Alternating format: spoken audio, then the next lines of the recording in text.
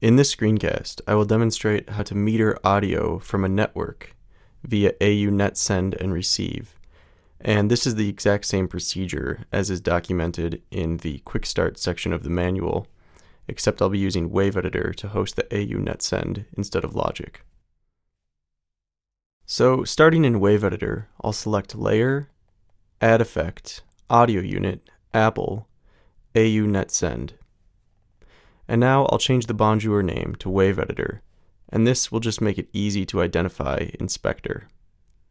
And now I'll launch Spectre, and I need to set up the input, so I'll select Spectre, Preferences, Input, now click on Network, and then choose the plus and select AUNet Receive, and then highlight that and click Configure. Now here it is, Wave Editor, select Host, and click Connect. As you can see, it's connected, and now I just need to set up the trace on the meter.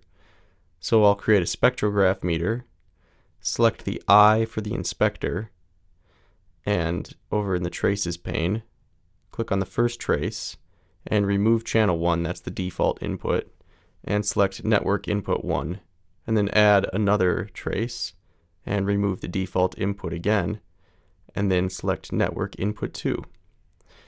And now I'll just move over to Wave Editor and hit play, and you'll see the spectrograph working.